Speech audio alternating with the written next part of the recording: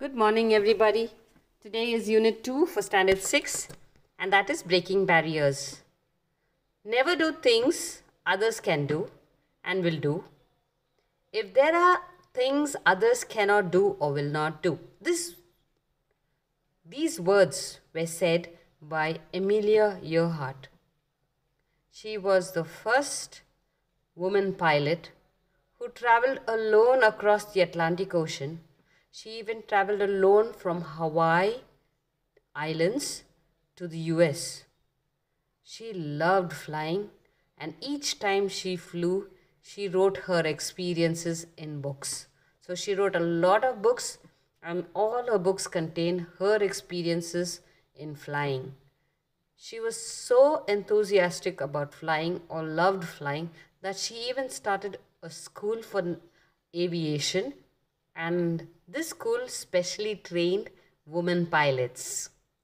Now, today's lesson is about Avani Chaturvedi, the first Indian woman to fly a fighter aircraft all by herself. The reason this unit is called as Breaking Barriers is it is something that Avani Chaturvedi did. She went beyond a barrier which nobody had done, a profession that nobody ever thought of selecting, a profession that nobody ever thought a woman could do. That is the reason Emily Earhart says, never do things others can do and will do. So she means to say, don't do something which everybody does. Go one step ahead and break a barrier and do something which somebody has not done, and you are the first person to do it. February 19, 2018.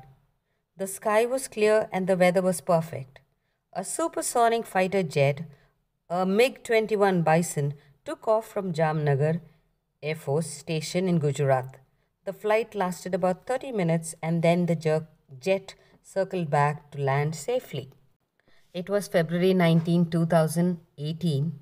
On that day at Jamnagar, a place in Gujarat where you have the Air Force Station, one supersonic fighter jet called MiG-21 Bison took off. That means it flew and it went on rounds for around 30 minutes and then circled and then came back and landed safely at the airport. That is it, Jamnagar. The sortie was like any other that is carried out every day as part of routine training, except for one thing.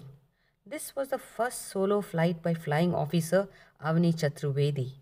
At 24 years, she became the first Indian woman to fly a solo sortie on a fighter aircraft.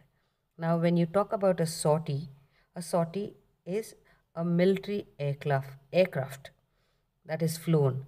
So every time you have the forces, the military forces, let it be the army, the navy, or the air force, you will find that they have their training every day. So on this very particular day, you could find that training was going on.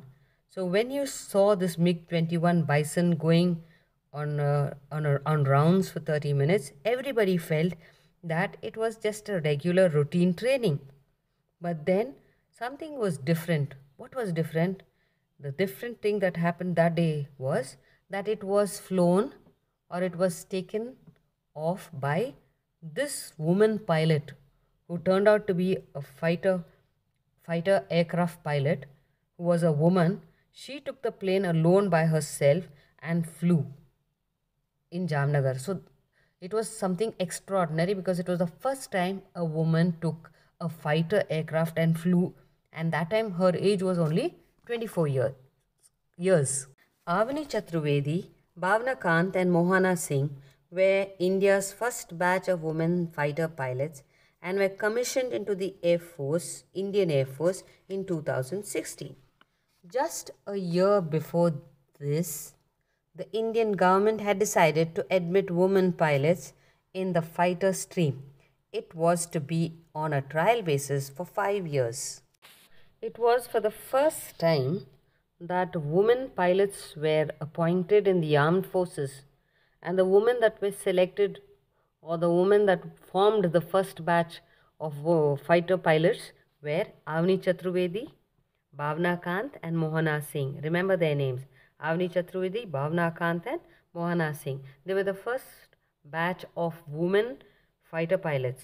They were appointed by the Indian Air Force uh, that year.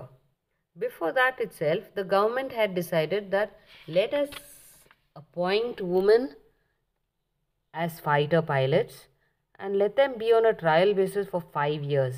Let's see if they can cope up. That is what the government doubted, that whether women will be able to be fighter pilots. And Avni Chaturvedi, Bhavna Kant, and Mohana Singh, they were the first batch of women fighter pilots. Women form a very small part of the nearly 1.4 million strong Indian Armed Forces, and this is what makes Avani's achievement all the more remarkable. When you compare the men who join the Air Force, you will find that the women are very few, and that is why no woman ever thinks of joining the Air Force, especially to take a fighter to take a profession of a fighter pilot. It is very rare. That is why we can say that Avni Chaturvedi's achievement is really remarkable. When I sit in the cockpit and close the cockpit cover, any feelings of achievement, empowerment, and so on are left on the ground. I don't carry them with me. The aircraft is so fast and the time to react to any situation is so little that we don't have time to think about anything else, says Chaturvedi wisely. When she was asked what was going through her mind as she pushed the jet to 700 kilometers per hour. When once Avni Chaturvedi was interviewed, and the interviewer asked her what she feels when she sits in the cockpit, that is, in the pilot's seat, when she sits in that, what do you feel? The interviewer asked her. The interviewer asked her, does she feel a sense of pride that being a woman she had broken all barriers and succeeded in coming to such an extent? Does she feel that she's no lesser than the man? What does she feel when she sits in the cockpit? But Avni said, when I sit in the cockpit of the fighter aircraft, I'll have to leave all my thoughts, all what I have achieved, all my empowerment, everything is left on the ground, and then I go and sit in the cockpit. And then she says, when I start taking my flight and taking off on my flight, all I have to think about is how I'm going to manage the flight, what are the decisions I'm going to make, and whatever decision she is going to make has to be very quick because the flight is going up to 700 kilometers per hour, which is very, very fast. And that's why it is called as a supersonic jet flight. Supersonic is something which is faster than sound. So she says, nothing comes to my mind. I only have to think about sitting on my cockpit, sitting in my seat and driving the aircraft and moving with it and making changes whatever required. On Avani's second sortie of the day, during the training, there was a warning as she was preparing to take off. Immediately, she decided to abort the takeoff. That day, I realized how the decision made in a split second can get the situation under control or push it out of control. Had I delayed my decision to cancel takeoff or taken off with the cockpit cover open, the consequences could have been disastrous, she says. When Avani sat on her jet fighter and was about to go for the second round of training, at that time there was a warning that was declared. And immediately, what she did was, instead of taking off, she decided that I will not take off, I will cancel my takeoff now. Why was this warning given? Was because they said that cockpit cover was opened. Now she made that decision so quickly. If she had decided let me take off, and probably if the flight the jet fighter had gone to a great height with the cockpit cover open, something very bad would have happened, because at the speed at which it flies, nothing nothing good could have happened to her. So she says, immediately the decision that I made, I realized that how important it is to make a split second decision. That means within a second she made the correct decision. The Indian Air Force has a three-stage process for training pilots. In stage 1, pilots have to practice flying in a basic aircraft for 55 hours, while in stage 2, they have to practice flying for 87 hours in an advanced jet trainer. After this training, the trainees are separated into different streams according to what they will be flying: helicopter, transport planes, or fighter jets. If you decide to join the Indian Air Force and want to be trained as pilots, there's a process through which you have to go through. It is three stages. In the first stage, the pilots have to practice flying an ordinary aircraft for 55 hours. Once that training is over, the first stage is over. Then you'll go in for the second stage. In the second stage, you'll be flying another jet which is a little more advanced compared to the previous one, but you will be flying with it for 87 hours. Once the second stage is over, for the third stage, the trainees are taken and they are separated into three branches or three streams. What are the three streams? Either you will be flying a helicopter, a transport plane, or a fighter jet. So you know what's a helicopter. And when you come a helicopter, you have seen. But when it comes to a transport planes are planes that just take you and leave you to a particular area, or take things and leave armaments and leave them to a particular area. But a fighter jet is something which is the most difficult among the three. Those fit to be fighter pilots then continue to the third stage of training, in which they have to practice flying for 145 hours in advanced jet trainers. Then these officers are further trained to fly fighter jets that can go faster than the speed of sound. The type of aircraft the pilots train on depends on the squadron to which they belong. Once you are selected to be a pilot in the fighter jets, then the third stage of training begins. So, when you begin the practice, you'll be flying for 145 hours in a very advanced jet which flies at a very great speed. After that, these officers again are trained, and they are trained to fly fighter jets which will go very faster than that of a sound. Then the speed is faster than that of sound, they said. Based on that, you will be selected to which squadron you belong. Now, there are types of fighter jets. It can be the Rafale jet, it can be a combat jet. Based on that, what flying you do, what kind of training you have taken, in what kind of fighter jet you have been trained, based on that, you join the team. The team is called as a squadron. Avni said that the progress from the advanced jet trainers to MiG-21 is gradual, and there is a structured syllabus to become an operational pilot. So she started her advanced training in July 2016 and completed it in 2017. Then she got posted to number 23 squadron, which flies the MiG-21 Bison. So here Avni says that flying a MiG-21 Bison is the most difficult. She says if you want to be a pilot for flying the MiG-21 Bison, it is very slow. The process is so slow. It has a syllabus which is properly decided and given a thorough thought. You have to go one by one, stage by stage. Only then you can become a full-fledged pilot who can drive, who can take the flight alone by themselves. So she started her training in July 2016, and she finished it in the month of October 2017. After she was totally trained, then they gave her and told her that you will be appointed to number 23 squadron, and that squadron will be flying the MiG-21 Bison. It took almost 4 months to go solo, she says.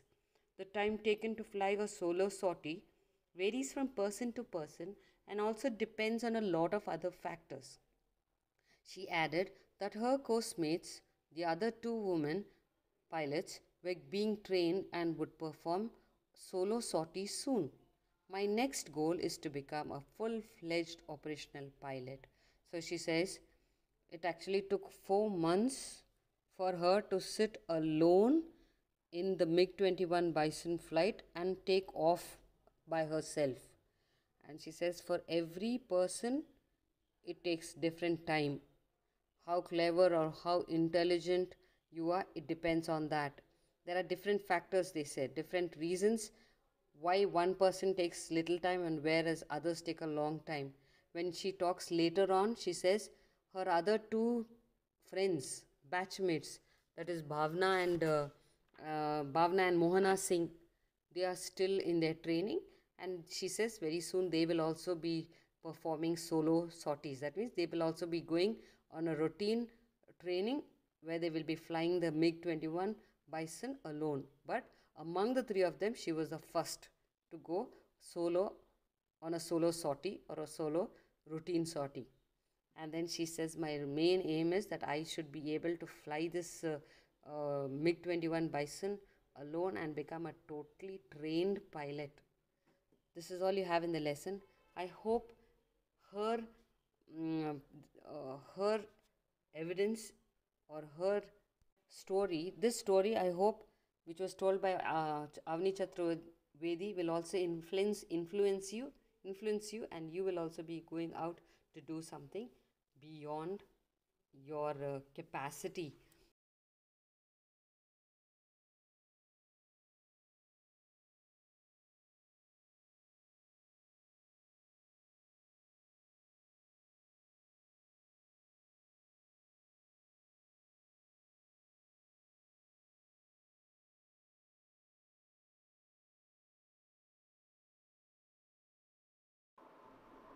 In grammar, you have sentences, and I will teach you about the kinds of sentences. There are 4 kinds of sentences.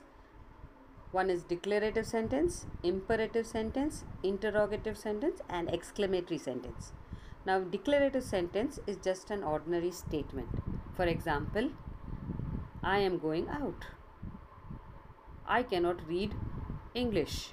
So these are just statements. So it is called a declarative sentence with a full stop at the end. When it comes to imperative sentence, it is a commanding sentence. Now, for example, I say, get out of the class.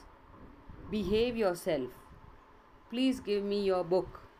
All these, it can be a command, it can be a request. It is called a imperative sentence. When it comes to an interrogative sentence will always have a question mark. If I say, for example, what is your name? Where are you going? All these will have a question mark. So those sentences which have a question mark is called an interrogative sentence. When it comes to exclamatory sentence will have an exclamatory mark. An exclamatory mark is a line and a dot at the end. Now, whenever you want to show that you are happy or you're surprised or you're filled with joy, for example, hooray, we won the match. Wow, what a beautiful girl. So all these sentences will have an exclamatory mark is called an exclamatory sentences. Now I will read out these sentences in the next part. We are going to Pune tomorrow. You have to make it an interrogative sentence. That means it has to have a question mark. So you will say, are we going to Pune tomorrow? The next question. Kiran went to the amusement park with her friends. Make an interrogative sentence with this. Did Kiran go to the amusement park with her friends? Put a question mark at the end. She has a lovely voice. Make it into an exclamatory sentence. Such a lovely voice becomes an exclamatory sentence. Fourth one. What a wonderful sunset it was. Make it a declarative sentence. You will say, it was a wonderful sunset. Just a statement. The match was exciting.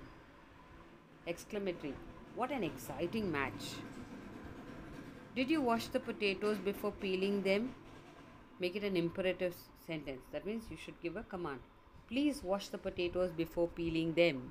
Now we have finished with the types of sentences. Now let's begin with grammar part of adjectives. Adjective, when you say, it is a describing sentence. It's a word that describes something. Now, like for example, you say, she is beautiful, she sings well. So these things are called adjectives. He is very fat, he is very thin. All these are, the word thin is an adjective which describes a person. So those are called as adjectives. Now you have to go to the B part. Write the adjectives in the brackets in the correct order. We have a dress, red, long, silk. So you have to make it like a long red silk dress. Next one, a card, handmade paper, beautiful. A beautiful handmade paper card. I've given you the answers. Try it by yourself and then see the answers and write it. It will be like a practice for you. Next, C part. In your notebook, rewrite these sentences by using the adjectives in the brackets in the correct order. She bought a watch for the event. Waterproof, colorful, new. So you have to use these describing words about the watch. You will say, she bought a colorful, new, waterproof watch. Now the next ones are already done for you, but you need to try doing it. Do the match these phrasal verbs to their meanings. So you have words on one side, and what is the real meaning of those words? If I say put off, what is the real meaning of put off? Put off is to cancel. So I've given the match of the following for that also. I've given the remaining things, copy it and do it.